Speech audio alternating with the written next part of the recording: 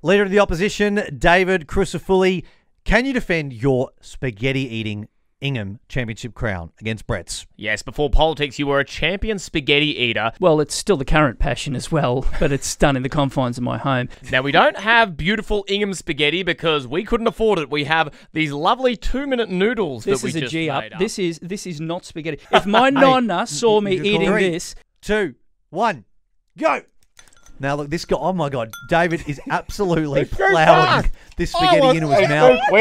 Brett's is always a pig, so that doesn't surprise me about him. But a former champion of these parts of the world, up here in the north, David has absolutely smashed this spaghetti. He can't talk right now, but I think he's done it. Look at that. Oh, he's demolished me. I say this to Anastasia Palaszczuk. If spaghetti eating comes up in the election, do not take on David Crisafulli. He's too quick.